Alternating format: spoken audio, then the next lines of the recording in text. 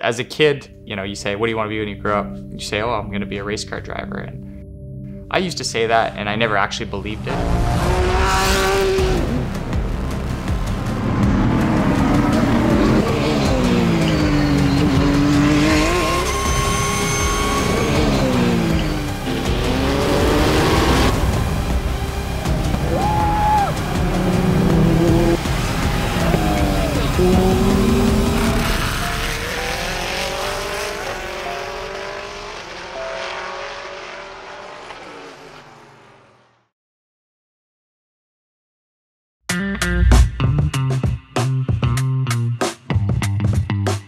For me, I think I followed a similar path to many drivers. I started in go-karts. I competed in karting for 7 years. I could compete, I could win races.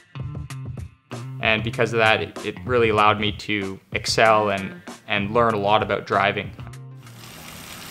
For car racing, one thing that's very important is just your overall fitness. And for myself, I spend quite a lot of time cycling, but I'm also lucky enough to have a playground in my backyard where in the winter I can go skiing. So definitely skiing is a big part of my life, always has been.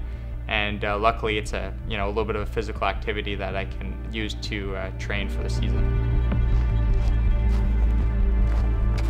Started skiing here when I was 2 years old, and I've had a season's pass every year. Actually one thing that's really funny about skiing and car racing is that every time you get ski racers in a car, 99% of the time they're good. And a lot of things that go hand in hand. Obviously the speed is the simple one, the one that you can easily understand. You can't have that fear. But the other thing that really impacts it is your vision, your eyes. Skiing and car racing, at the end of the day, you're gonna go where your eyes are. And it's about visualizing your line on the racetrack or on the ski hill. And that's one thing that really translates between the two sports.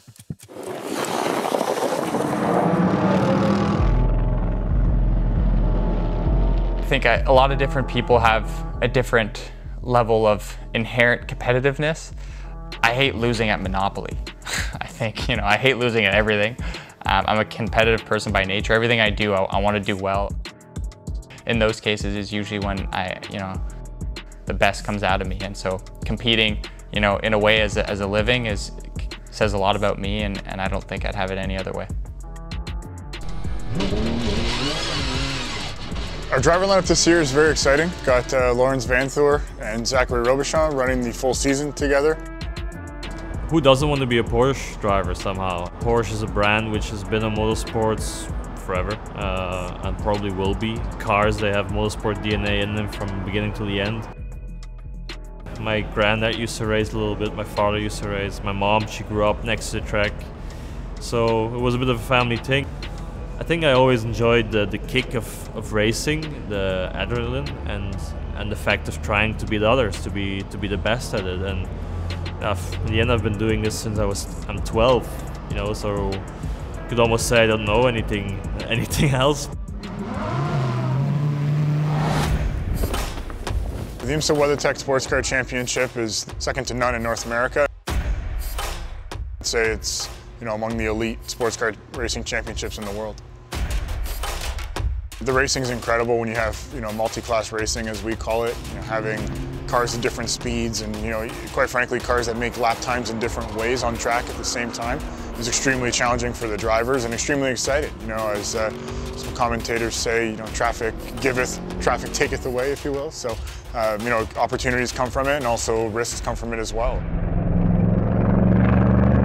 One of the biggest things we learned is really to play the long game. I feel we've done a great job of winning races in the past. Obviously we've won 2 races in our debut season in the IMSA WeatherTech Championship, so that was great. Obviously winning is what we're out there to try to do if we can, but we're thinking big picture and doing what we can to secure as many points as possible. Certainly if the car gets wrecked or something that takes a lot of time and man hours, that's obviously not enjoyable, but we're all here, we're willing to do what we have to do to ensure we're competitive week in and week out, whatever it takes. The goal for 2021 is simple, is to win a championship. That's what our intent is. I feel our driver lineup and our crew that we have in place is capable of that. And I couldn't be more excited for the year to get started.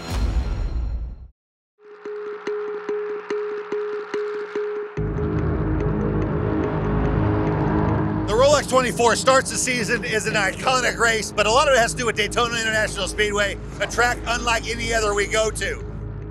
What's interesting about the IMSA WeatherTech Championship is that the biggest race of the year is the first race, and in a way the first race is the championship in itself. Well, when it comes to laying on the facilities for the fans, no one does it better than Daytona International Speedway. I mean, Daytona's our Super Bowl. It's our biggest race of the year. It's the one we all want to win. Lawrence Vanthoor and Zach Robichon will be joined for the long endurance races by Lars Kern and Australian Matt Campbell.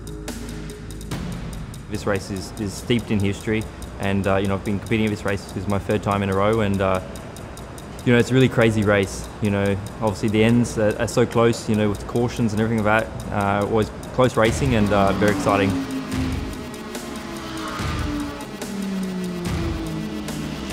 I think it's a race everybody wants to win. Daytona 24 hours. I think a lot is about the watch. There are not that many races in the world where you can win something that nice. So I think every driver likes to come here and fight for this watch. I haven't worn a watch since 2014, since I started this role, because my goal is to win one. So that's the one we all want to win, and we're going to do our best to make that happen. Welcome to the start of the 2021 the IMSA WeatherTech Sportscar Championship first round. It's one of the very big ones.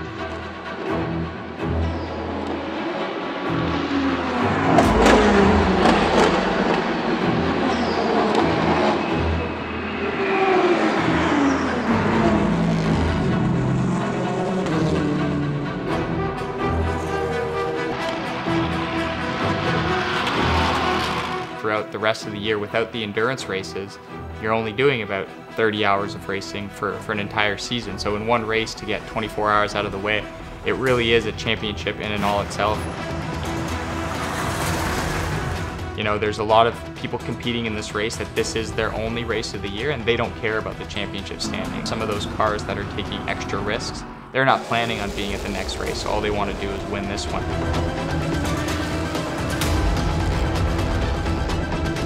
I imagine that just still running near the end of the race carries you. It gives you what you need to just get through those last few hours. And I mean, like, that's what you're working towards. That's what you're trying to stay up for. All sorts of stuff happened. We got damage on the car, we got hit from behind, and we had an incident in pit lane. It seemed as though everything that could go wrong was going wrong. And we were just kind of crawling back from everything that had happened. And I got back in the car on new tires. I was really trying to get some heat into the tires, and I just kind of overdid it into one of the corners and got onto the marbles. So that just slid the car up, and we just tagged the wall. And unfortunately broke the drive shaft. 100% on me, that one. And you know, that was probably the worst moment of my life. You know, you got to rally around each other to bring each other up. Just put that behind you and keep trucking forward, you know? Like, that's all you can do, and you can't do that alone. You got to have the support, because if you feel like you're alone there, then, you know, you're just going to continue to make mistakes, and ultimately that's going to cost you.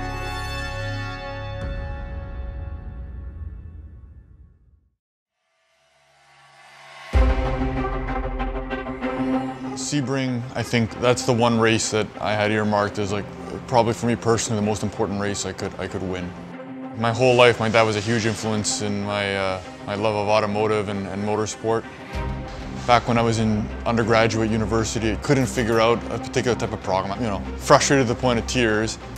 And it was during the 12 hours of Sebring, and we looked at the TV, or he looked at the TV and reassured me that, you know, we'd figure it out, I'd graduate, and that I would win that race one day.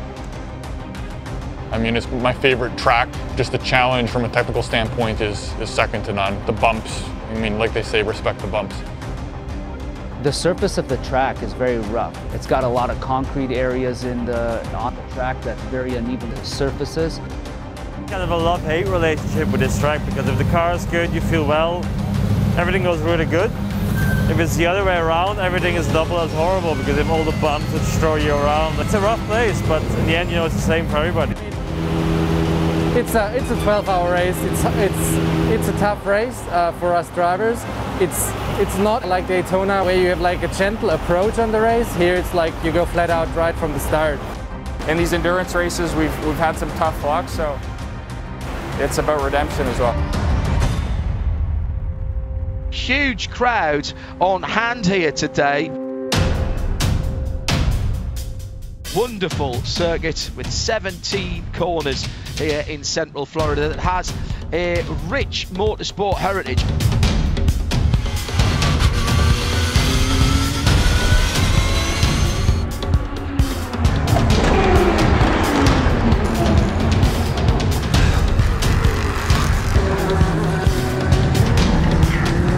Pfaff makes the pass down the inside, so we had 3 wide at one stage. Jimmy trying to go around a pair of those fighting GT Daytona cars. Here, even after 4 or 5 laps, you already feel bruises forming from your body being thrown around. So it's definitely a different challenge, but at the same time, it's a lot of fun because the driver can make a big difference. The bumps have the ability to shoot cars literally off the track.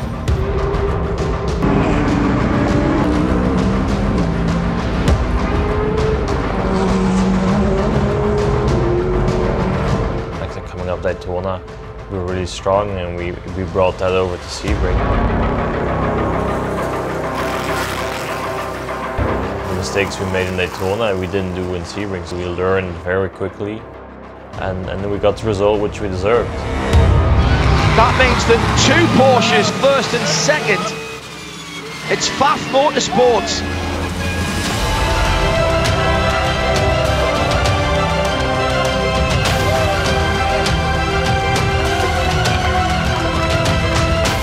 It's unbelievable to win Sebring. 12-hour, one of the biggest races, biggest sports car races in the world.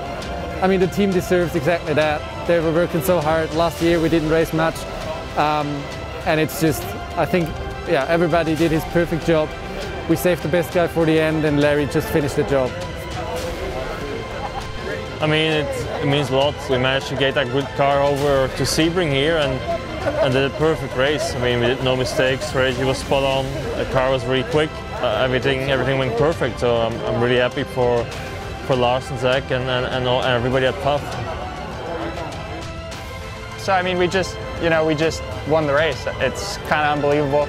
We knew from the beginning we had a strong car, but in a 12-hour race, you literally have no idea what's going to happen. Everybody just did a phenomenal job. Like the crew was like clockwork on the pit stops, the strongest pit stops, and Lars and Larry, they both didn't put a wheel wrong, and none of us did. And I think, this was really a team effort, and I couldn't be happier, honestly.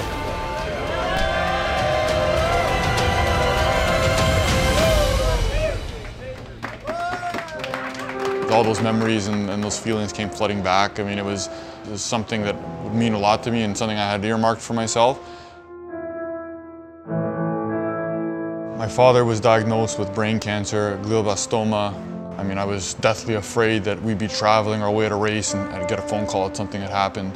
And he, time and time again, assured me, he's like, don't you dare let the team down. We've worked too hard for this. You need to be there. Steve was nice enough to let me bring the trophy to him in the hospital, and this was a few weeks to a month before he passed away. And the brain cancer was slowly inhibiting his muscle function, so he's slowly becoming paralyzed as a result of it. And picked up the trophy with his one good remaining hand, and he looked at me and said, "You guys are going to win the championship this year."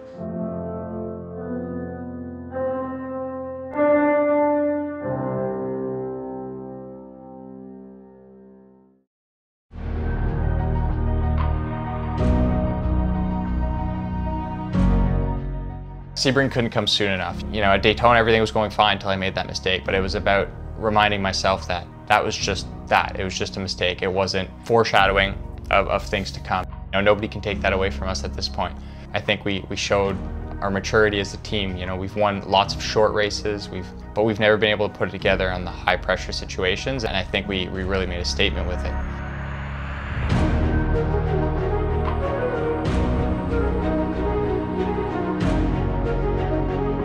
We start the year with our longest and second longest races of the season, but now we get into the kind of the bulk of our season, which is the 2-hour and 40-minute sprint races. You know, Mid-Ohio is a very technical track, I'd say. It's got a lot of flowing corners and a lot of elevation change, but you're kind of constantly rolling up and down, so the car is always sort of dancing, so to speak. I personally like to go to the bravery tracks, like that's why I love racing in America. Tracks are old school, you know, like here in Mid-Ohio. You have a track, grass or gravel on a wall, and if you make a mistake, you know, you get punished for it. That's, in my opinion, kind of the way it needs to be. Yeah, I think Larry's been here twice before, and I think he's won both times. So, you know, no pressure on my side, because clearly his other teammates were able to help him out, right? I've come twice here and I won twice, so I hope we can keep that up.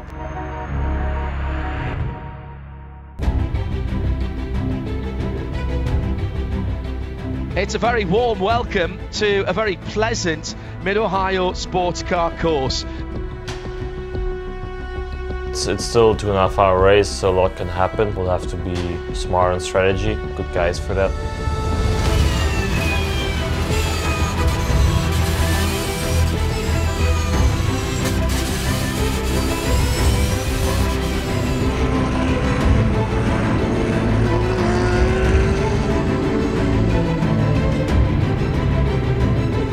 There's less room for creativity than you do in a long endurance race. So for sure, you know, maybe patience was the name of the game the first 2 races, and then now maybe a little bit more sense of urgency when we're on track.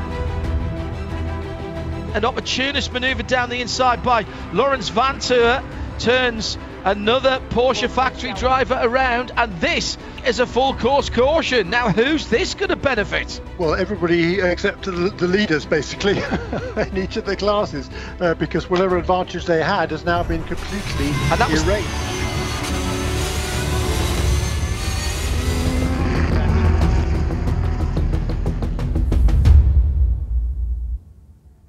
Zach did such an amazing job. You know, he was saving fuel. He got by, I think, 2 or 3 cars on the opening lap, and then kind of picked them off one by one from there, which was awesome. Didn't really know what to expect, but I kind of figured, hey, I'm last anyway, so I might as well try something. And I think I passed 3 guys. Kind of had put myself a little bit of a goal that we'd move up 4 spots in the first 5 laps. I just didn't think it would take 1 lap. Without that yellow, definitely would have, I think, been P4. The yellow was untimely. Obviously, we were part of it, which was unfortunate. We don't want this stuff to happen, and I had no intent to pass them, but they were fighting so much, and they all kind of pushed each other in a corner, and I just went on the inside, you know, taking advantage of that, and they all came back. Unfortunately, they probably didn't know I was there, and I feel sorry for them. It's not supposed to happen. It was not my intent, but I spoke with him. It's one of those things in racing, in those moments.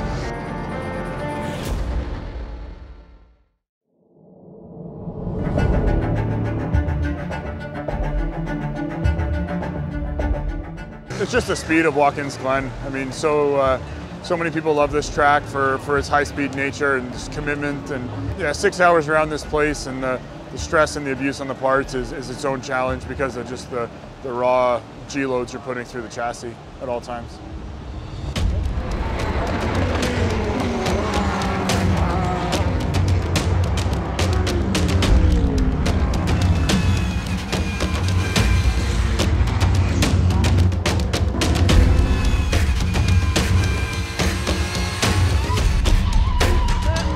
Fire to the left rear, Grasser Racing Lamborghini in the pit lane entrance. We just weren't super happy with the car.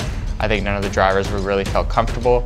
And then we had like freak issues at the pit stop. Sitting for now 55 seconds. Too long. They're trying to get the window net to latch. The driver's net won't secure. Now it goes. Johnny Knotts gives the thumbs up, and Lawrence Vanthoor roars away. But that was at least 18 seconds too long of a pit stop.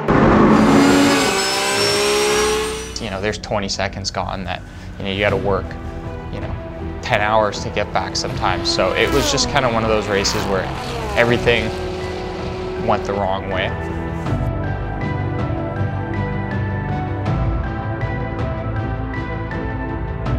but it just was, you know, one of those weekends where you kind of just felt very mediocre.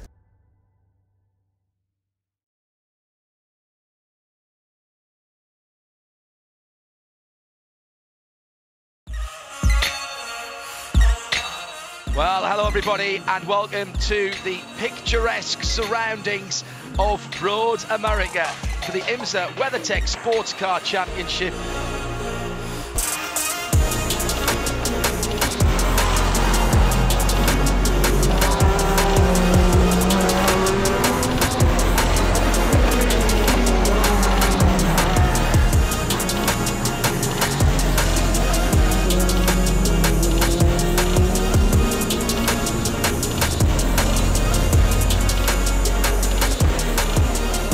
Watching the cameras and we saw the car was stopped you know, on the run down turn 5s. We weren't sure he was going to get moving, and then you know, time came where we had to make the call, and did a great job of discussing the pros and cons of that, and we made the call to pit.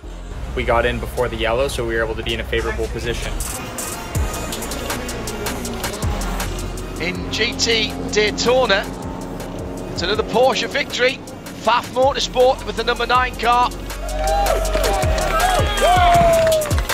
Zach Robichon had the drive of his life, if I'm honest. He was just passing cars left, right, center, around the outside. It was so much fun to watch, and he handed Larry the car with a 10-second lead. And it's kind of one of those where it's now or never, and hope for the best, and luckily it worked out. We did great. Zach honestly did all the work this race. He gave it to me on the Golden Plateau. So. Zach Robichon in Rory's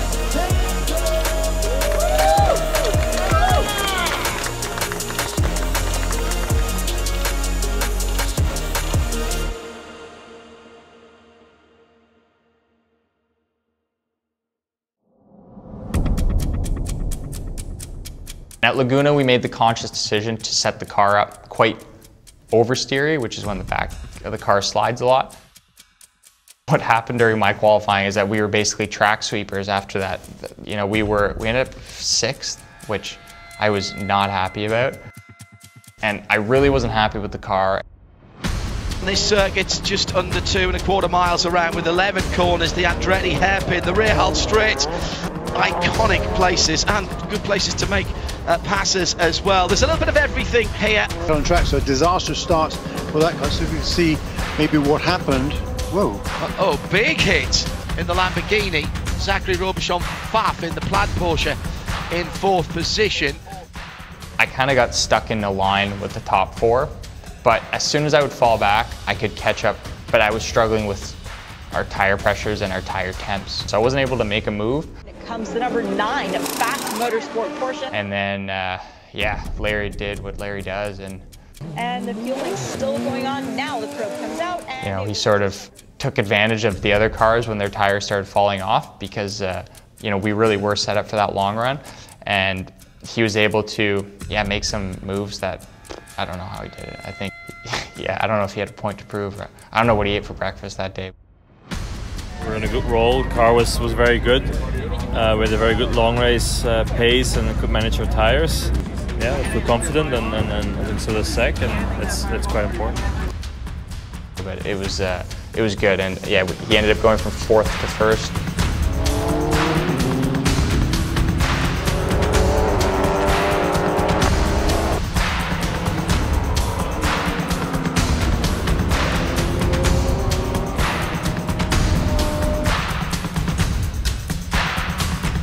GT Daytona, Pfaff Porsche wins.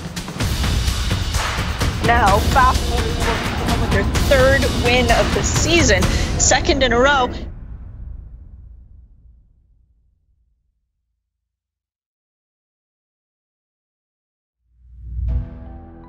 So next year, the plan is for Pfaff to run in GTD Pro, which I think, you know, they've done everything right to take that next step. You know, for me, it's yeah, it's kind of not great. You know, they're going to get lots of support from Porsche Motorsports and whoever their partners are to get some of the best drivers in the world in the car. And yeah, it won't be with me. So looking at what we've done the last 3 years, I can't be disappointed that we're not going to be together next year. All I can do is say, hey, this is the end of the road, you know, with me, with the team. It's pretty tough. His first year in IMSA and my first year in IMSA were the same. And then you watch him evolve and develop as a race car driver himself. And then now he's got to go. It sucks, to be honest. He's a really good guy, great driver, great attitude. You know, our move to GTD Pro, I think, is something that we want to do. It's the next step in our progression as a team. You know, Zach's been a huge part of what's got us here, and you know, kind of been that rock that's held our team together. But you know, time goes on. He's a smart guy. He's going to land on his feet, and we want to make sure that we send him off with the championship that he's helped us potentially earn. So. I've never left a championship without winning one, and I don't plan on starting that now. So, you know, let's go out with a bang.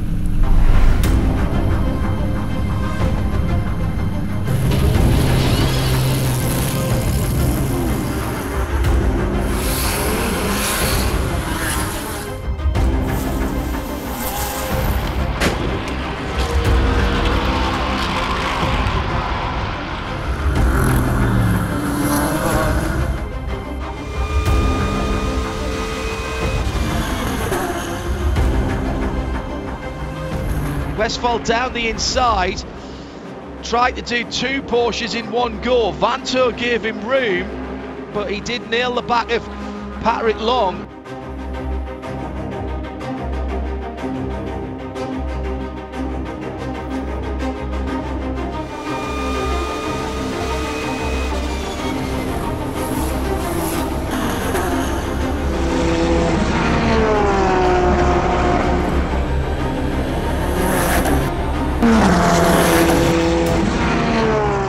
Side by side again for the 2 Porsches, and it's a change of position. Great run by Lawrence Vanthoor. Vanthoor and Patrick Long, 2 Porsche Works drivers. They know each other very well. They know these cars very well, Jeremy. What a great manoeuvre, a little love tap in the hairpin from Long onto the back of the plaid Porsche, but Vanthoor got a great run.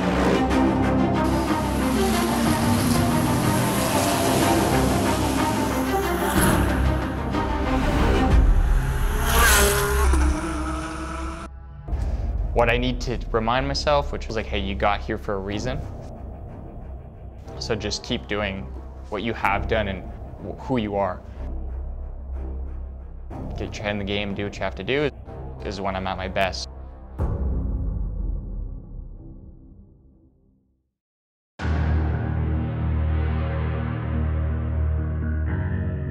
Unfortunately, we had a little, let's say, mistake in qualifying where we got disqualified. Larry got in the car, and then he gets a new set of tires. Once the tires go on the car, no one can touch the car. We were in the process of setting the pressures, so my pressures in the rear were set. I went and put them on the car. Front ones were not. I misheard. I thought they were set, so I put the tires on the car. And Anthony just, you know, he's only been back for 3 or 4 races. He went over and started adjusting it because he had not done it yet. He went to the car to go set the pressures in the front, and done. That killed it. Penalty infraction for touching the car, which disqualified our qualifying position with Zach. So that sent us to the back of the pack. You know, you're starting almost last. Wow, this is a big mountain to climb.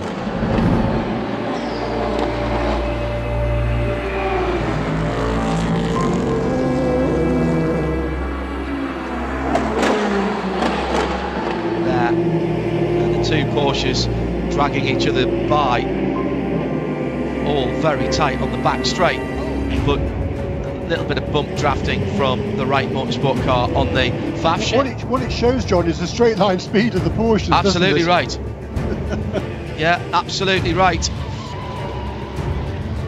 Wasn't going as quick as I thought, but he just, once he was on the grass, lost that going into the roller coaster. In comes the Pfaff number 9 car from the lead. Left side tires they're doing, right side tires, 4 tires stop. Wow, they're putting a lot of fuel into this car for Larry. 14, 15, 16, 17 seconds. I love a track that's kind of in between conditions. A little bit of wet, a little bit of dry, maybe one dry line. So I kind of took that to my advantage. A bit back. Right. Oh, he hit the curve. hit the inside curb. Garcia hit the inside curb, came from a long way. We're championship leaders, but you don't win a championship without beating adversity. And here we were in a position where we were starting at the back, and I think we really showed what a true championship team is made of. Vanthoor chased to the line by Brian Sellers but from 13th after not having a qualifying time to the win for the number 9 Pfaff Porsche in GTD.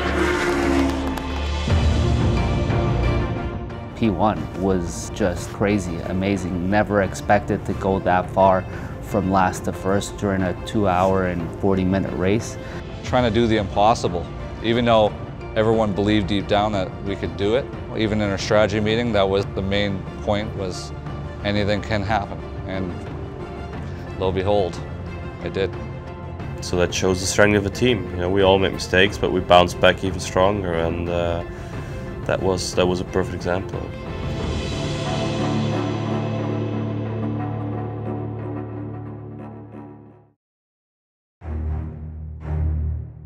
We're at Road Atlanta, last race of the year, the Motul Petit Le Mans. For many reasons, you know, it's one of the best races of the year, craziest races of the year as well. This is the final round of the IMSA WeatherTech Sportscar Championship. So the championship will be decided today. We're currently leading by, you know, a very small margin over the Paul Miller Racing Lamborghini. So it's going to be a fight all the way to the end. They're a great group. They're one of the best teams in this paddock, and we, you know, have always measured ourselves against them, and today's no different. So we'll have a little winner-take-all action today. It's an exciting weekend. I think everybody is looking forward to it, but also obviously a bit more nervous or stressed than usual, because you can't win a championship like this every day. So quite an exciting weekend ahead. And you know, to be honest, we're coming in here in this 10-hour race leading the championship. So it's a big undertaking for us. Lots of unknown going into it. Well, you know, Lars and Zach have been with us since day one in the IMSA WeatherTech Sportscar Championship. I think we want to send them off for the championship. As you know, like, none of the 3 drivers are returning next year. So, you know, Larry's been a great addition. He's become family since day one. He pushes us to be better, and I think we needed that. So it's, yeah, we want that for them as much as the team. We're just enjoying the time we have together. For Larry, Zach and myself, it's going to be the last race with Pfaff Motorsports. That's pretty clear for the 3 of us. Yeah, we just enjoy the time.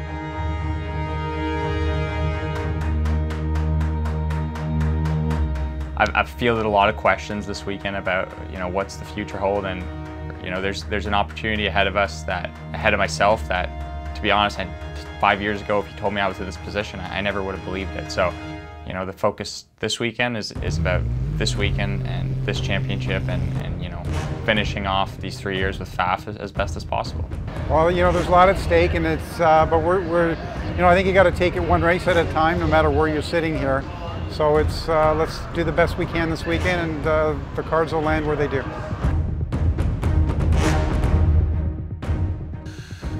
I mean, the general strategy going into a race like this is just to survive until like the last 3-4 hours. We saw it in practice already. We had lots of red flags and issues going on track, and it's going to be really, really cold.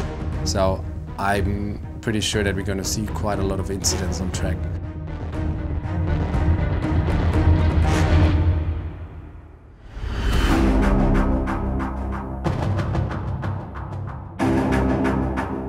The one thing we haven't done, we've won major endurance races, the one thing we haven't won yet is win the championship. And you know, I want to win it, but I want to win it as a team.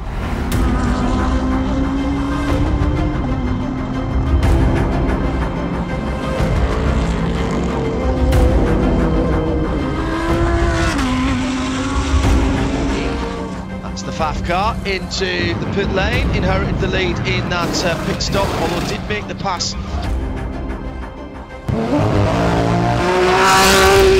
Look at that. That sounded absolutely That's called fantastic. leaving a pit lane. And it's, oh, this is championship implications. Championship implications, right front damage to the number 1 Lamborghini, the Paul Miller racing car. And that is huge for the championship. Yeah, this is it. I mean, just bring the car within these last 4 hours. it comes down to Larry. We'll have to do everything for that. You just have to do your thing. You know, you plan for the future. You look at what you've done. You look at what you've accomplished, and you know you want to end everything on a high note with these guys. So that just motivates us all a little bit more. And I know, you know, Lawrence and Lars, they feel the same.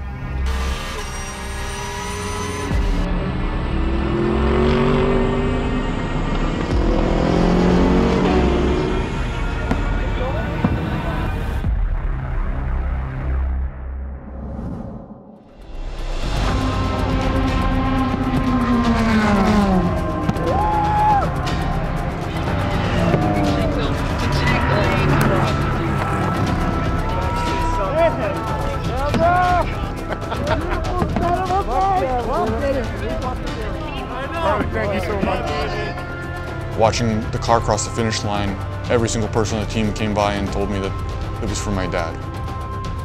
If that was a catalyst for the team and if something they rallied behind for me and for him, I mean, I'll forever be in their debt.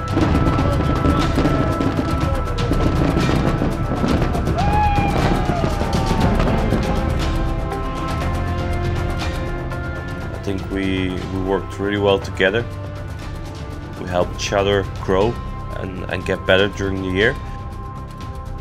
You really see it more in the inner workings of a team, that it's such a team sport. You know, people just see a driver and a car out there, but there's so much behind it. And these guys have hit it this year. They've done a great job. It's easy to say it now because you're living it, but this has absolutely been, you know, some of the best times I've ever spent, and hands down the most fun I've ever had in a race team. It's that atmosphere within the team. I think, you know, that's something that I'll likely never have again, and I'll for sure cherish for the rest of my life. And you know, I can't wait to see what the future holds for myself and for them as well.